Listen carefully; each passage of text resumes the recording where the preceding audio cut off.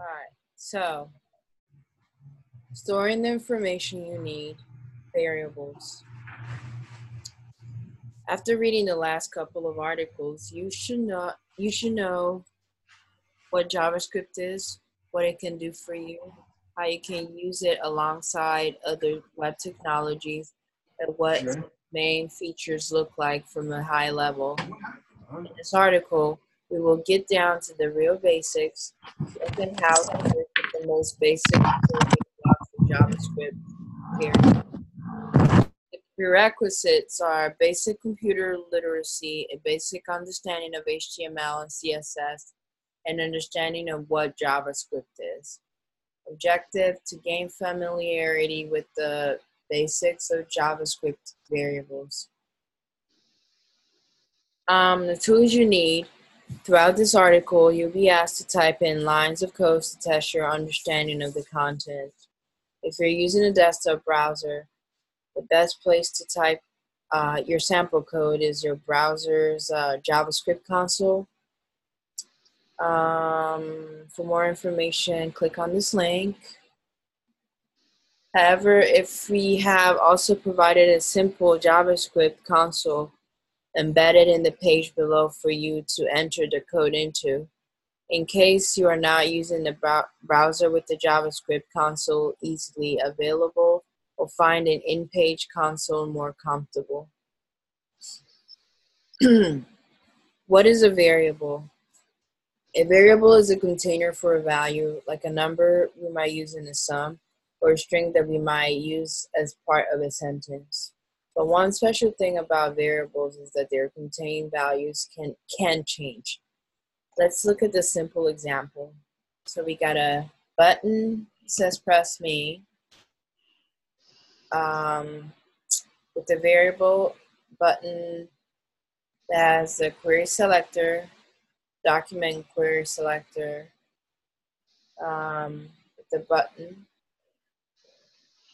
button on click function, let name, prompt, what is your name, alert, hello, plus name, nice to see you.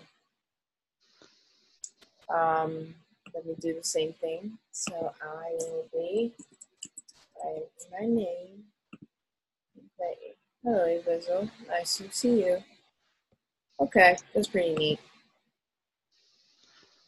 So in this example, pressing the button runs a couple of lines of code. The first line pops a box up on the screen that asks the reader to enter their name and then stores the value in a variable. The second line displays a welcome message that includes their name taken from the variable value. To understand why this is so useful, let's think about how we write this example without using a variable. It will end up looking something like this. So, var name prompt, what is your name? If name equals Adam, alert, hello Adam, nice to see you. Else if name Alan, alert, hello Alan, nice to see you. Or name equals Bella, alert, hello Bella, nice to see you. Or Bianca, alert, hello Bianca, nice to see you. Yeah, name equals Chris, hello Chris, nice to see you, and so on. You may not fully understand the syntax we're using yet, but you should be able to get the idea. If we didn't have variables available, we have to implement a giant code block that checked what the entered name was and then display the appropriate message for the name.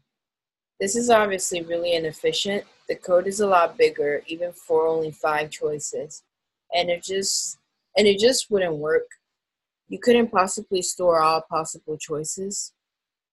Variables just make sense, and as you learn more about JavaScript, they will start to become second nature. Another special thing about variables is that they can contain just about anything, not just strings and numbers. Variables can also contain complex data and even entire functions to do amazing things. You'll learn more about this as you go along. We say variables contain values. This is important distinction to make. Variables aren't the values themselves. They are containers for values.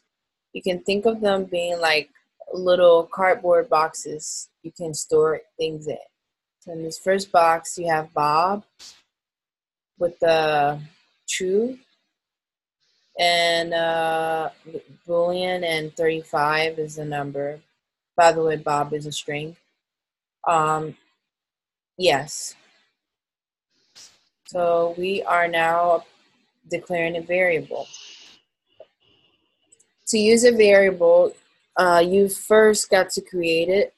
More accurately, we call this declaring the variable.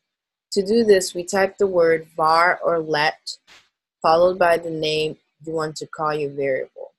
So let my name or let my age. Here, we're creating two variables called my name and my age. Try typing these lines in now. Try typing these lines in now in your web browser's console or in the below console. You can open this console in a separate tab or window if you prefer that. After that, try creating a variable or two with your own name choices. All right, so let's try this.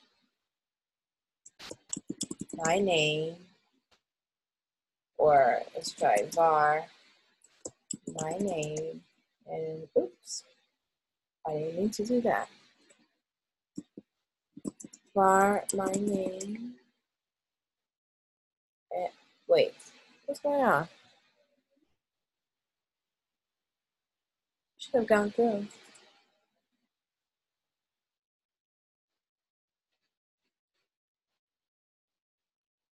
Oh, let, duh. All right, so let my name, still won't go through, huh?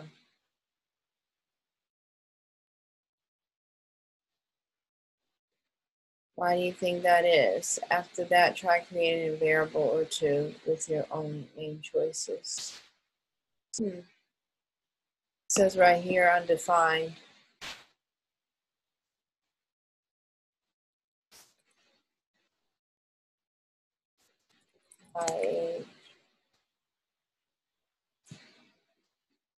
Still undefined. That's crazy.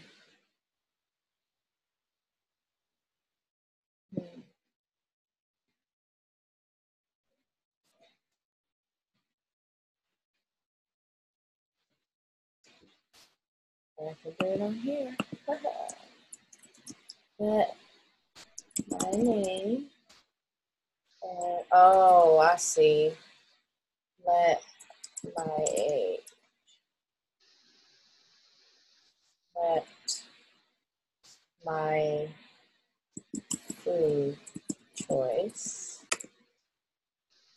And let my drink choice. Okay. I guess that's what's happening. Do you have any questions? Nope. Okay. Should I keep going? Yeah, I think he just wants us to continue reading, doesn't he? Okay. Yeah. Yeah. Yeah. In JavaScript, all code instructions should end with a semicolon. Your code may work correctly for a single line, but probably won't when you are writing multiple lines of code together. Try to get into the habit of including it. You can test whether these values exist in the execution environment by typing just the variable's name. Example, my name and my age. They currently have no value. They are empty containers. When you enter the variable's name, you should get the value undefined, return. If they don't exist, you get an error message. Try typing in Scooby-Doo. Let's see. Scooby-Doo. Okay. My age. Wait. My name. Oh, okay.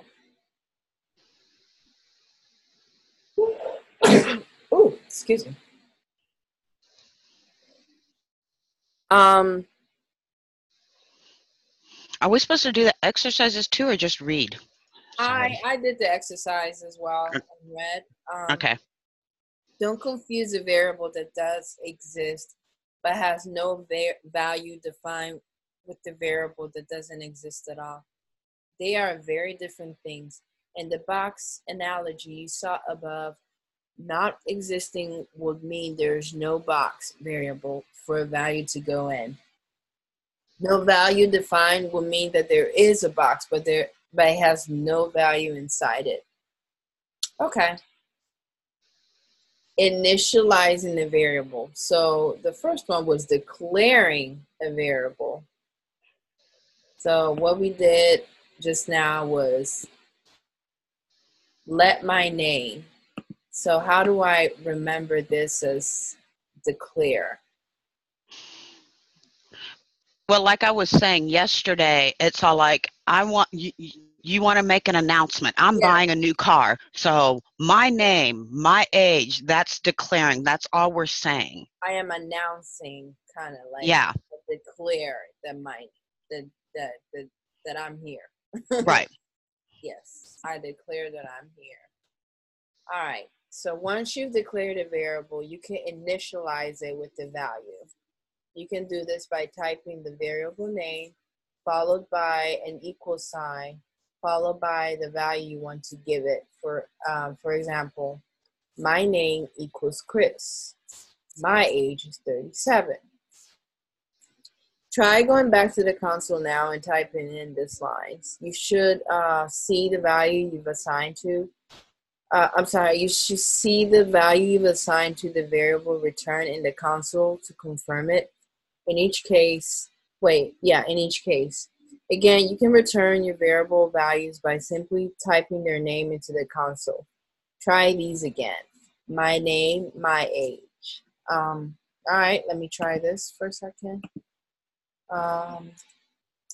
My name equals E. And my age equals none of your business.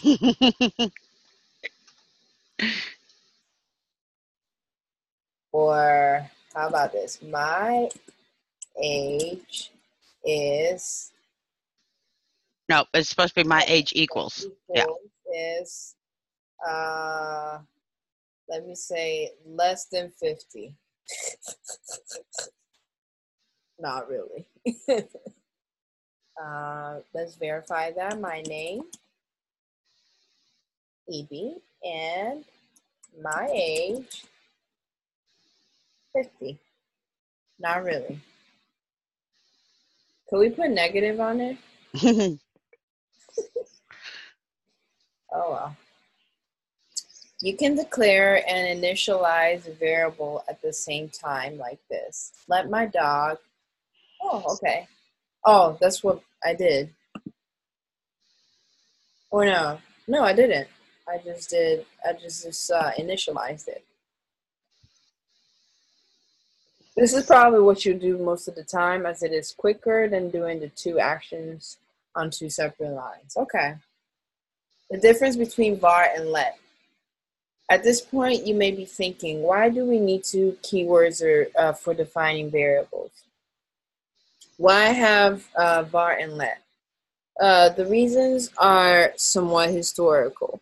Back when JavaScript was first created, there was only var. This works basically fine in most cases, but it has some issues in the way it works. Its design can sometimes be confusing or downright annoying. So let was created in modern versions of JavaScript, a new keyword for creating variables that works somewhat differently to var, fixing its issues in the process. A couple of simple differences are explained below. We won't go to all the differences now, but you'll start to discover them as you learn more about JavaScript. If you really wanted to read about them now, feel free to check out our let reference page. For a start, if you write a multi-line JavaScript program that declares and initializes a variable, you can actually declare a variable with var after you initialize it, and it will still work. For example, my name equals Chris, function log name, console log my name. So you're calling the log name, and you're okay, so the variable is my name. Okay, the variable is my name. Huh, that's wrong. Something's wrong with that. You should have set that at the very top, the least. Anyway, oh, right here. This won't work when typing individual lines into a JavaScript console, just when running multiple lines of JavaScript in the document. Huh, okay. This works because of hoisting.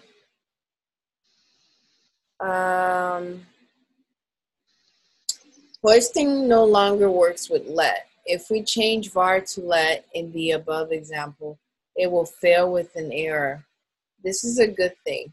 Declaring a variable after you initialize it makes for confusing, harder to understand code. Secondly, when you use var, you can declare the same variable as many times as you like, but with let, you can't. The following would work.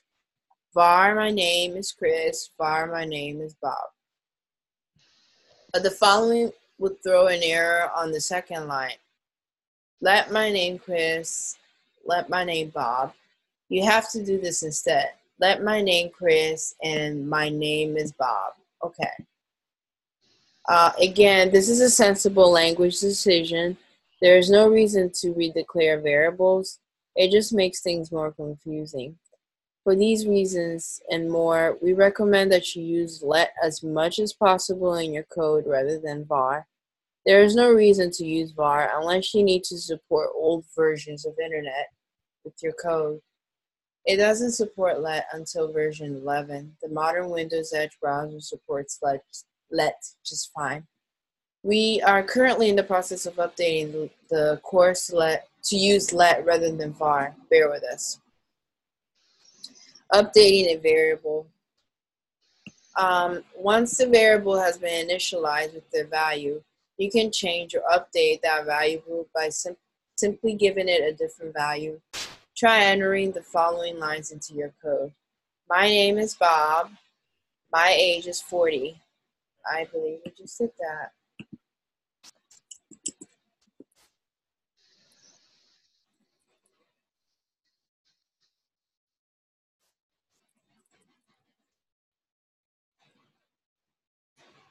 Okay. And aside from variable naming rules, you can call a variable pretty much anything you like, but there are limitations. Generally, you should stick to just using Latin characters 0 to 9, AZ, capital AZ, and the underscore character. You shouldn't use other characters because they may cause errors or be hard to understand for an international audience. Don't use underscores at the start of variable names. This is used in certain JavaScript constructs to mean specific things, so it may get confusing. Don't use numbers at the start of variables. This isn't allowed and will cause an error.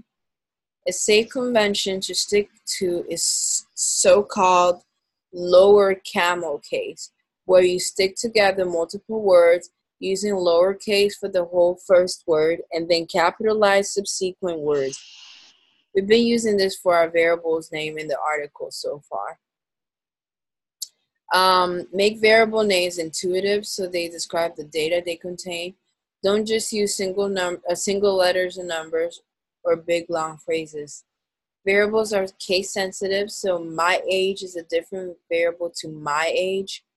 One last point, you also need to avoid using JavaScript reserved words as your variable names. By this we mean the words that make up the actual syntax of JavaScript.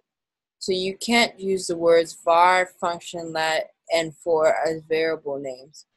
Browsers recognize them as different code items, and so you get errors. You can find a fairly complete list of reserved keywords to avoid at lexical grammar keywords. Good names example: age, my age, init, initial color, final output value, audio 1 and audio 2. Bad example: 1A. Really? Okay, I've done this before. Underscore 12, my age, lowercase, my age, uppercase, var, document, questionable, and really long questionable. String, or yeah.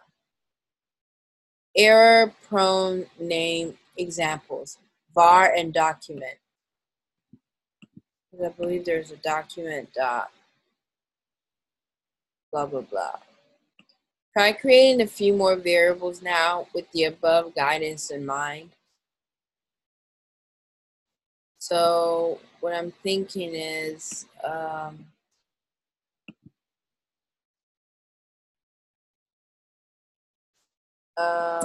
var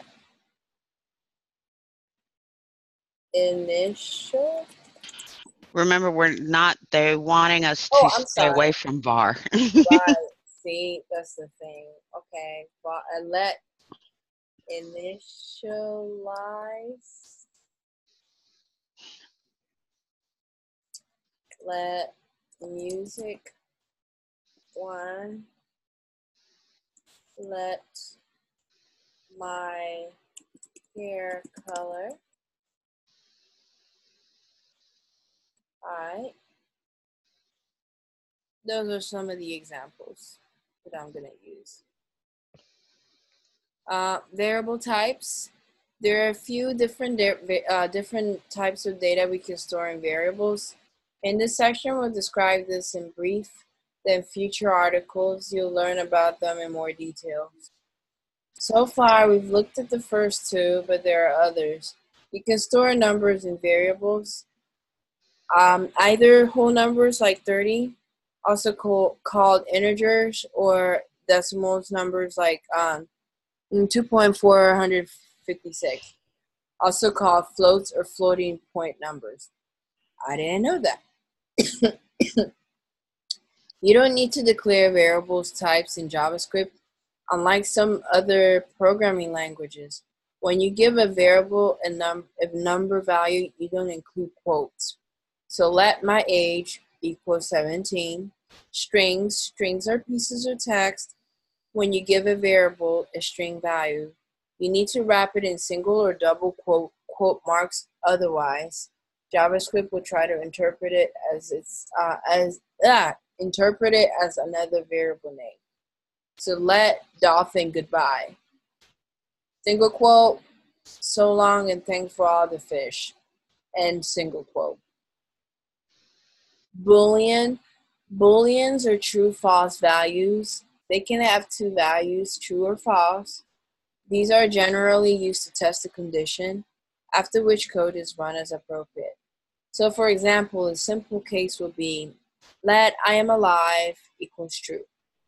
Whereas in reality, it will be used more like this. Let test equals 6 is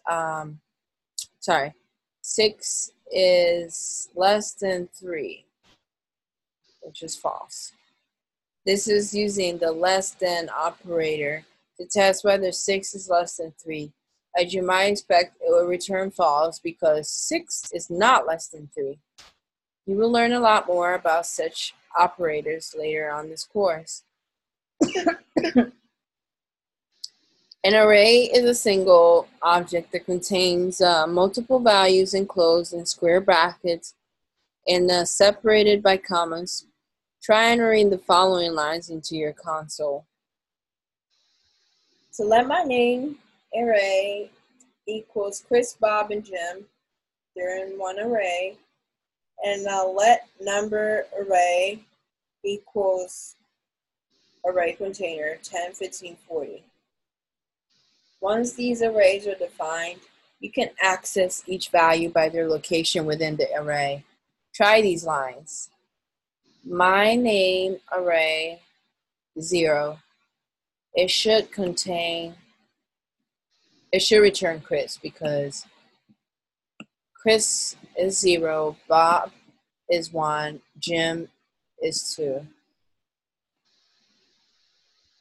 My number array 2, it should return 40 because 0, 1, 2, and we're calling on 2. The square brackets specify an index value corresponding to the position of the value you want returned. You might have noticed that arrays in JavaScript are 0 indexed. The first element is at index 0. You'll learn a lot more about arrays in a future article. Objects. In programming, an object is a structure of code that models a real-life object. You can have a simple object that represents a box and contains information about its width, length, and height, or you could have an object that represents a person and contains data about their name, height, weight, what language they speak, how to say hello to them, and more. Try entering the following line into your console. Variable is dog, let dog, their name, spot, breed, Dalmatian. To retrieve the information stored in an object, you can use the following syntax. So the dog name. Okay. We won't be looking at objects anymore for now. You can learn more about this in a future module. Dynamic typing.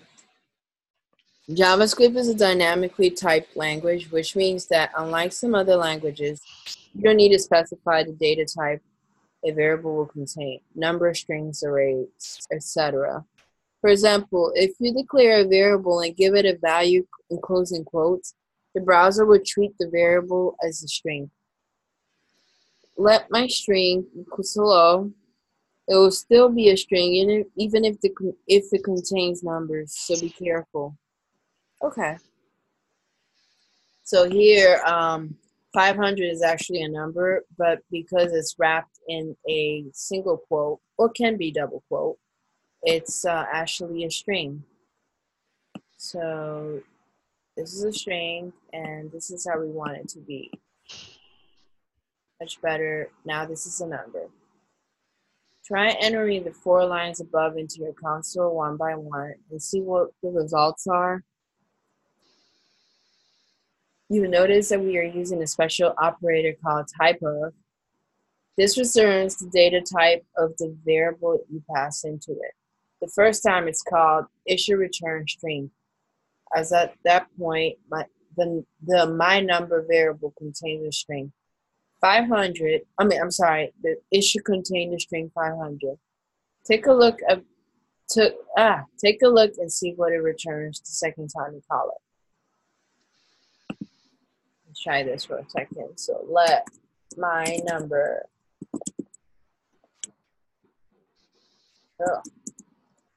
equals 500. Right? So what we want to do is typeof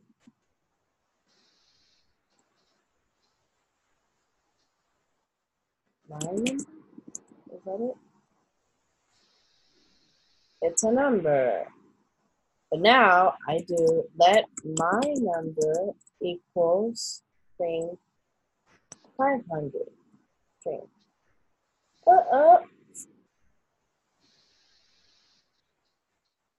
My number has already been declared. Interesting. Oh, that's right, because we can't do let anymore. So we want my number equals 500. And now we can just say typeof my number. And if we get a string.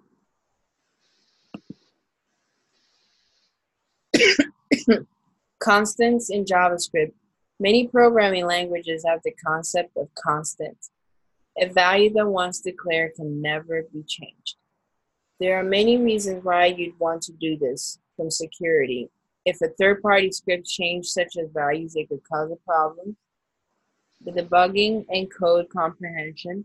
It is harder to accidentally change values that shouldn't be changed and mess things up. In the early days of JavaScript, constants didn't exist. In modern JavaScript, we have the keyword const, which lets us store values that can never be changed. Const days and weeks, 7. Const hours and days, 24. Const works in exactly the same way as let, except that you can't give a const a new value. In the following example, the second line will throw an error.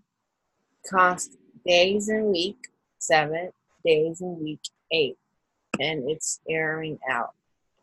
By now, you should know a reasonable amount about JavaScript variables and how to create them. In the next article, we'll focus on numbers in more detail, looking at how to do basic math in JavaScript. Okay. All right, so you want me to start the free code camp lesson? Yep, we can go ahead and do that. All right. I think, oh, you want me to start? Yeah. Yeah, we'll do that. Hey, we lost somebody. Somebody just stopped in and... Yeah, it was Max. He said he'll be back in a bit. Or, okay. I think, no. I don't know. Whoops. Alrighty, come on. No, close out of that. Move that out. Alrighty, so this is the one we're on. Basic JavaScript. Use bracket notation to find the nth character in a string. Okay, is this where we're at right now? I believe so. I thought that's what you guys said. Because we were in use bracket notation to find the first character in a string. So I think. All right. Oops. Okay. Let's go back to learn. Yeah, I think it's like two strings. I mean, two basic JavaScript. Yeah. See, unfortunately, I did some today, so I don't know where you guys. So yeah, let's do like right after find the length of the string. So it will be use bracket notation to find the first character. The first character. Mm-hmm. Let's do that. Okay. Alrighty, so basic JavaScript. We're going to use bracket notation to find the first character in a string.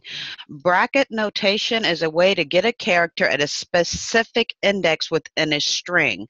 Most modern programming languages, like JavaScript, don't start counting at 1 like humans do. They start at 0. This is referred to as a zero-based indexing. For example, the character at 0 in the word Charles is C. So if var first name equals Charles, you can get the value of the first letter of the string by using first name bracket, open bracket, 0, close bracket. So we are supposed to use bracket notation to find the character in the last name variable and assign it to the first letter of the last name. Hint, try looking at the first letter of first name variable declaration if you get stuck. So basically we are needing to do the first letter of last name variable should have the value L. Now this is a capital L. So we're going to go here. So this is the first letter of the first name, and they're wanting us to do the first letter of the last name.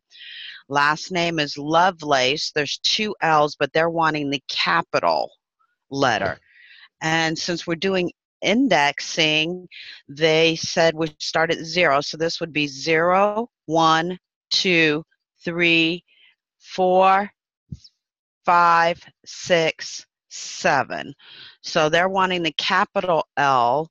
So we're going to do here, we're going to do an open bracket, 0, close bracket. Do you understand how that happened? Okay, yes, yes. And we passed. Did Yay. you pass? Did I do it? That's the question. Yes, but I get it though. Yeah. Alrighty. Cool. Yeah. Okay. I thought we did this one yesterday. Okay. Yeah. So, basic JavaScript. We're going to learn about understanding string immutability. In JavaScript, string values are immutable, which means that they cannot be altered once they're created. So, for example, the following code, var mystr equals Bob in quotes, because it's a string, so it's got to be in quotes.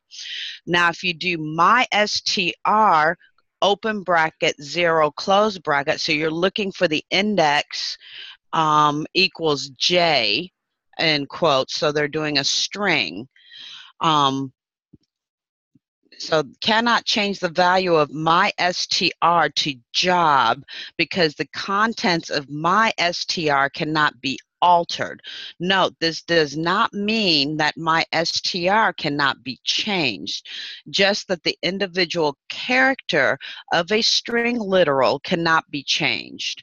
The only way to change mystr would to be assign it with a new string like this. So basically they did var, so they're declaring mystr is Bob. Then I forgot what is, so because they're not putting var in front, so we got to look that up. So when they just do mystr equals job as a string, would that still be declaring it even though it doesn't have var in front?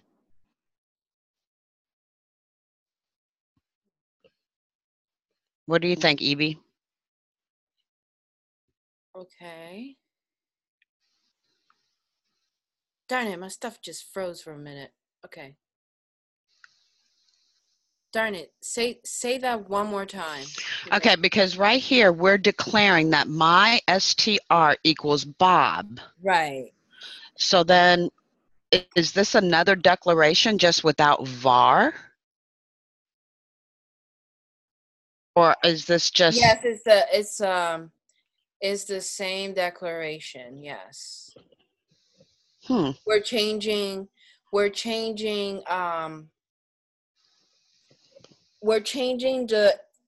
J in Jello to H. Okay, but basically what they're saying is we can't do that here. Because, okay, so up here, what they're saying is we've declared using var. So this is where the whole scope thing and the hoisting comes in at.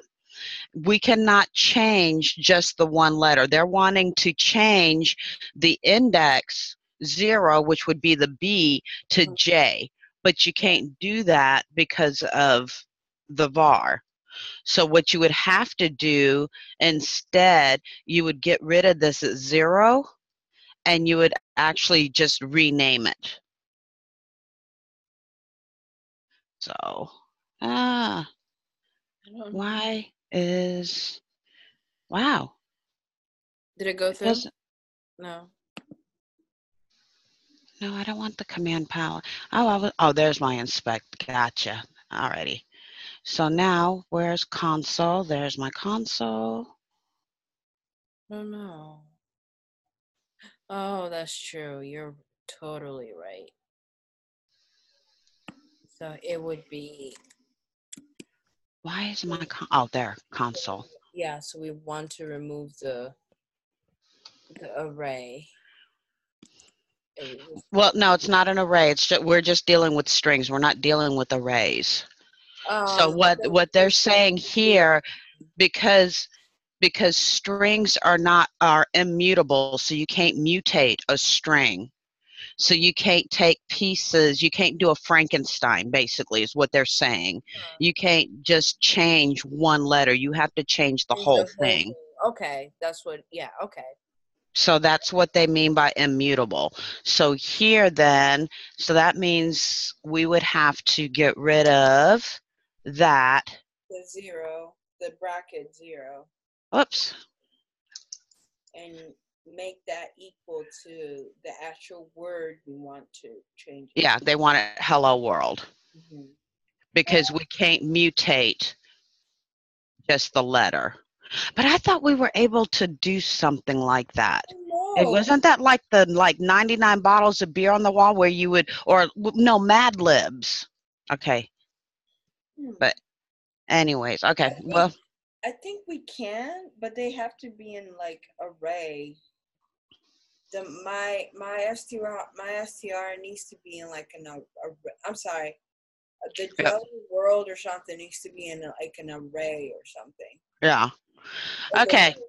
So now we're going to go back to bracket notations again. This time we're finding the nth character. So basically, once again, we can use bracket notations, and your bracket is going to be next on your keyboard. And I forgot to mention this earlier, next to the P. So you're not going to hold the shift. It's underneath the curly brackets to the right of the P. So there's going to be your open bracket, and then right next to it is your closed bracket. So this is what they call bracket notation to get the character of any position within a string. Once again, remember that computers start counting at 0. So the first character is actually the 0th character. And this is one of my issues I had with Udacity, because I'm actually from Germany. So when we learn how to count, we actually count from 0. So when I came to America to learn English, so English is not my first language. I had to read, so I totally forgot how I did things in Germany, and I had a hard time with the math part of the JavaScript through Udacity. And once that triggered, then this was easy for me to figure out, but I always forgot. I was like, oh yeah, because in Germany it's 0, 1, 2, 3, 4. We always start with 0 in German. Okay. Yep. So now, once again, let's try and set the third letter of the last name to equal the third letter of the last name variable using bracket notations. As we did with the other one, they're wanting us to look at the second letter of the first name if we get stuck. So here, the third letter of the last name variable should have the value V. So we're looking at last name here. So we got 0, 1, 2, 3, 4, 5, 6. Okay, I miscounted because there should be 8. But anyway, so the L is 0, O is 1, V is 3. So we're going to do open bracket, 3, close bracket. Everybody agree?